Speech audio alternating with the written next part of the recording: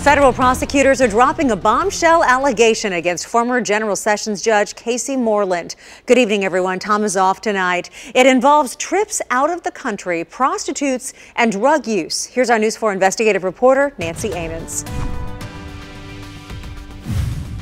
These are new, explosive allegations from federal prosecutors about former Judge Casey Moreland and what they say was going on during trips he took to Costa Rica.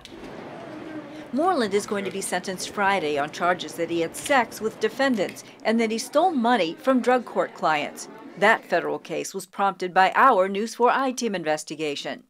These new allegations are included in a sentencing document. Federal prosecutors say Moreland regularly traveled to Costa Rica with several attorneys who appeared before him, and that on these trips the attendees regularly hired local prostitutes and sometimes smoked or otherwise ingested marijuana.